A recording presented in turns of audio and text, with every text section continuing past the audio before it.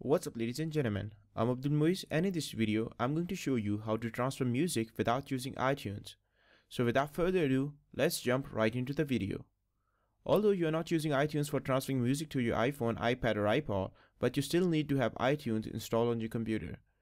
Next, you have to download a program. Link of that program will be given in my video description. You can download it directly from there.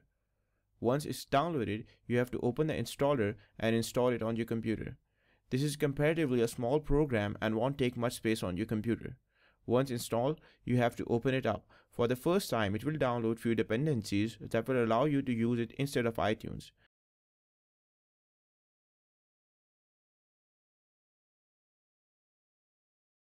Once all the dependencies are downloaded, go to Music, then click on Add and locate the music you want to import to your device.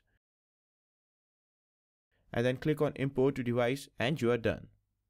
So that's pretty much it. I hope you guys like this little video. If this video helped you, please leave this video a thumbs up. That really helps me. If you have any comments or suggestions, please write them in the comment section below.